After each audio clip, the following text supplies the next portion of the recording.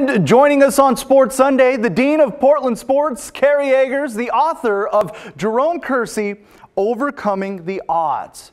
Jerome is one of the most beloved trailblazers of all time. Can you just describe the connection that he had with the fan base and the city of Portland as a whole?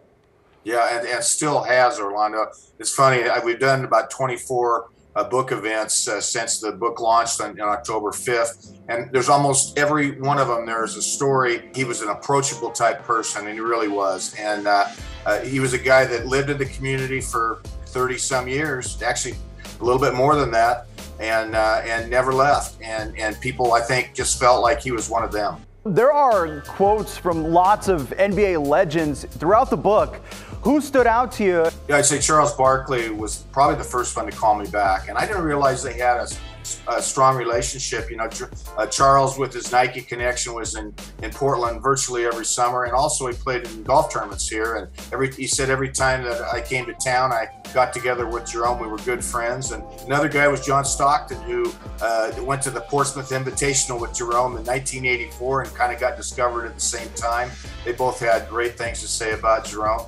From ex-Blazers, I think Sam Bowie was a guy who had some great insights on just what a kind of person he was. He was the guy that carried Sam to the locker room when he broke his leg. I would also say Buck Williams. And in the end of our conversation, he said, "Kerry, please he says, let the people know that, and let the Blazers know they need to retire Jerome's number 25.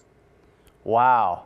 And that isn't the first time I've heard that. It should be. I think, look at the guys that are up there. He's more deserving than a number of the players that are up there now. So, Kerry, what do you hope that people take away from this book?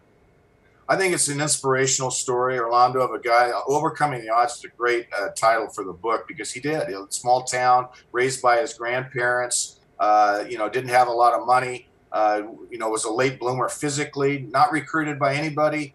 Got one scholarship offer, Division III then, Longwood College, and wound up playing 17 years in the NBA.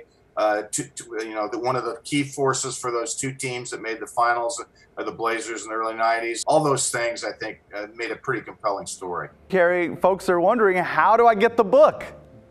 Yeah, Bill Schonley is going to do a book signing on January 7th with me, which will be exciting at Moda Center when the Blazers play the Cavaliers. We've also, go to kerryeggers.com. We have a book event, a schedule. We're going all around the state. We're going to Lincoln City. We've got Medford and Bend in January. If you need to get a book, go to kerryeggers.com. And you mentioned before the interview, the proceeds go to a special place? Jerome Kersey Scholarship Fund at Longwood University, started by Kevin Brandon, a very close friend of his. We're not too far away from endowing that fund, which would mean that every year a Longwood player would receive that scholarship, and it's really neat that we're able to do that. The Dean of Portland Sports, Kerry Eggers, and the author of the Jerome Kersey, Overcoming the Odds. Appreciate you, man. Thank you, Orlando.